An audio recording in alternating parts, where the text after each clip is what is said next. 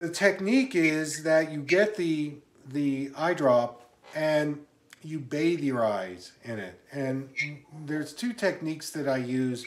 One is called the eye bath and the other is called the eye massage. And the eyelids are a major tear producer in the eye because they contain the glands that produce the tears.